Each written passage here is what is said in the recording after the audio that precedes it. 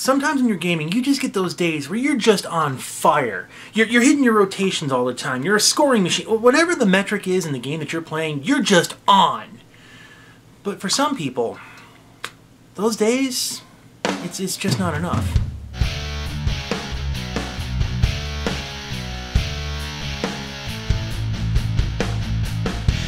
In the last month or so, I've been noticing this trend in Rocket League, and it mirrors a lot of MMO trends I've seen for years. The game begins, our team is just blowing the doors off the other team. The other team hasn't even scored a point, the win is inevitable, or at least it looks like it. Then the other team scores a point. Then players in the winning team start to leave. They just rage quit the match, and this is completely counterintuitive to gamer logic, because, well, the win is ensured, so why leave? Now, at first I thought this was just bad timing, a network spike, a disconnect. I mean, that happens. But in this instance, the entire other team rage quit simultaneously. That can't be a local disconnect. This was an intentional act. So, what's going on here? Because this goes against everything in the gamer credo, because you've got the victory sewn up, right? And the gamer credo is you go for the W and you just hang out for the rest of the game, and then afterwards you say GG and you move on with your life and everything's cool. But that's not what's happening here. You know, I've talked about rage quitting before, and this is on a whole other level than that, because you have to do more than just win. Okay, let's back up. In the Rage Quit show, I touched on this idea that rage quitters are leaving games because they think their time is more important, and they don't want to waste it with a bunch of insert slur of the week here players. This explains why you would leave a losing effort, yeah, but why would you leave a winning effort?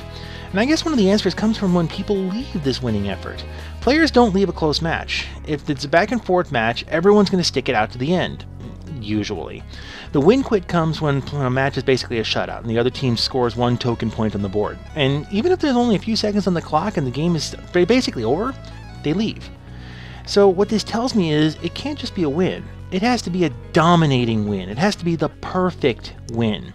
Any flaw taints that win somehow, and it's not worthy of being played out. You know, alternatively, I've seen matches where the losing team will stick it out, not to win, but to mar that perfect victory. A last-second goal. It's meaningless to the scorer, but it's celebrated like it won the game because opponents know it gets under the winner's skin. Or they'll start to do stuff like own goaling just to make the perfect win seem less perfect. You know about this fetish I keep on talking about, this fetish for winning that people have? There's also this fetish for the perfect win, the dominating win. You have to either win by dominating them or you have to win by a close call. There is no in-between. Unless, of course, you're on the losing side of that, at which point you complain about the other team just running the score, but that's another story entirely. It's easy to see that in a game like Rocket League, League of Legends, Smite, you know, games that have a scoreboard, or you can look up at it and see how well one team is doing over the other. But what about MMOs? What about single-player games? Well, it does happen there, too. One of the oddest things I've ever seen in an MMO, people leave groups because the group isn't winning fast enough, or they personally weren't dominating enough. The effect, of course, is when they leave, the entire group falls apart because, you know, like 1/5 of the team just left. I've even seen small groups fall apart because one person made a single mistake. Something minor, something recoverable, but it ruins the perfection, so gone. Now in single player, okay, well, if you're doing like a one-life challenge run, then yeah, resetting is kind of understandable. It's part of the challenge. I get that. That's different. And you're not really robbing anyone else of a fun time. I mean, that's playing on your own, where people can't rate or compare your efforts to... Well, do I really want to do this at this point? It's such pop psychology. You know what? Hell with it. Let's just do it. The Dunning-Kruger effect. It's going to be amazing to watch the metrics on this. I get to see how many people rage quit right at that timestamp. It's going to be incredible. Throwing Dunning-Kruger out there, it's like throwing Godwin's Law out there, because it's an instant dismissive argument. But if you stuck with me through that, hear me out. To really paraphrase this idea, the Dunning-Kruger effect is a paradox. You have to be really good at something to know how really bad you are at it. How many people do you know that say, well, yeah, I'm a really good driver, and you're terrified to ride with them? People who are really bad at something tend to way overestimate their skill, and people who are really good at something tend to really underestimate their skill. Or, to put it in the way that makes people leave videos that bring it up like this, stupid people are too stupid to know they're stupid. Okay, that's not really true because the Dunning-Kruger study looked at competence and not intelligence, but that doesn't get the hate watch clicks that calling people stupid does, so there you are. Well, let me bring a couple other things into play here. From the Rage Quit video, games build you up to be the most important sentient being in the universe. The universe will, in fact, wait for you to go buy ammo before setting off the timer on the Doomsday device. Game design basically reinforces how utterly awesome you are, even if you're not. This illusion is a pretty powerful one, and it's something that a lot of people don't like to have broken. And I want to hit up a couple more points here, too. I brought this up before. If a match is close, people are more tolerant to mistakes. But when you look at that through the perfection filter, it makes sense. Obviously, matchmaking has pitted them against equal opponents, and they're playing to the top of their ability, and okay, mistakes happen on both sides, that makes sense. So a miscue here, that's fine, that's expected. It's when the game is unequal that you start having issues. This works a little differently in MMOs, because if a group is about equal in DPS or heals or whatever, people are more tolerant to mistakes. It's usually when the top DPS is way over-leveling an instance, or someone who thinks they should be better is not dominating, that the complaining starts to begin. I remember this one LFG Dragon Soul raid one time. One of the DPSers was virtually yelling at the group that he ran 8 tunes a week through this, and how slow we were, and how we should all know the fight, and how it goes, and do that, blah blah blah blah blah. Shortly after that, he declared us all stupid and left. And the joke of it is I remember this player. They're about mid to low range DPS, so make of that what you will. But with all that in mind, imperfections threaten that image. That image of how awesome of a player that somebody is. The image that somebody can do no wrong. The image of how useful that person is. It's a reminder that they're human. In this sense, it's the ignorant wanting to stay ignorant. They want to maintain this concept that they're the best, no matter what the truth of the matter really is. And when you have literally everything else telling you how great you are except for the final numbers, seeing those low final numbers can be a real blow to your psyche. In the case of WINquitters, they leave because it's better than owning up to the mistake. Blame someone else for it, leave the game so they can't argue the fact, rack up and try again and find another group who's going to reinforce how awesome you actually are. When you put it into perspective like that, it's actually kind of sad. And I don't mean that in the insult way, but in the literal sense. It's sad that people want the illusion of greatness rather than the knowledge to make themselves great. Knowledge is a burden, and not everyone wants it. I'll be damned if that doesn't sound conceited as all hell, but that's honestly how I feel about all this. And short of invoking the drinking game, I don't want to get into why.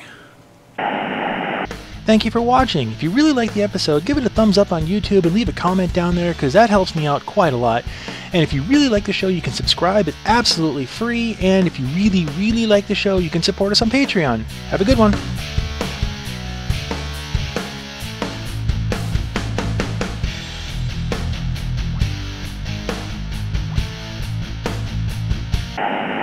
Hey everybody, just a quick explanation at the end. I know that normally I put like something kind of funny like at the end, but this time I wanted to explain myself. The reason the episode this week is so short is because 2 weeks ago I whooped my own tail. I did an event called the Ride Across Wisconsin. It was a 178-mile bike ride in one day. Yeah, it kind of whooped me. If you want to see the entire video of the Sufferfest, you can go up into the cards right now and you can click on and watch the entire video, or what follows is sort of the highlight reel of the one-day event. It took me 14 hours to ride that far. It was quite the event.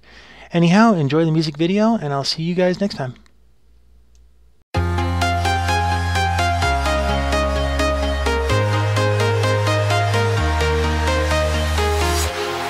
walking alone, the streets are empty. The only thing I can see is my own silhouette. I'm getting stronger, step by step. The clock is ticking, but there's no time for regrets. I've been flying from town to town, from London to Taiwan. Let's start rolling out nice and smooth. Ladies and gentlemen, let's start roll! 800 strong, riding across Wisconsin.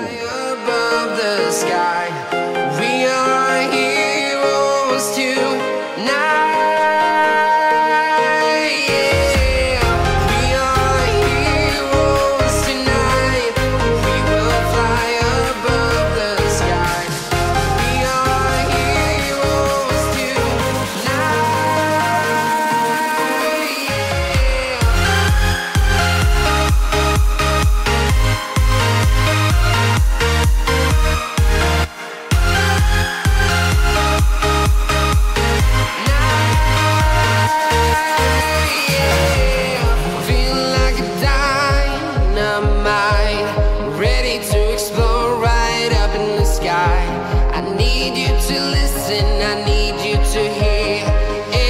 show any fear.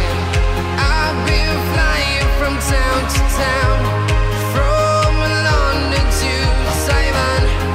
I've been all around the globe trying to protect your soul. We are heroes tonight. We will fly above the sky. We are heroes tonight. Yeah. We are heroes tonight. We will fly above the sky. We are heroes tonight.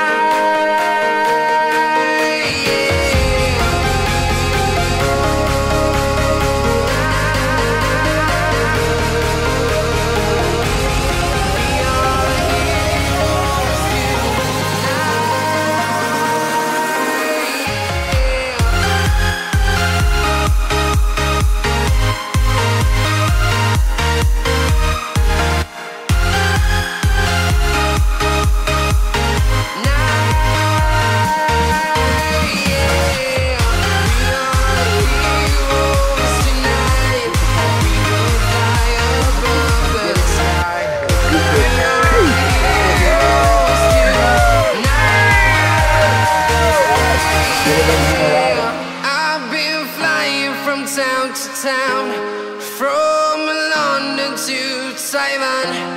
I've been all around the globe trying to protect your soul.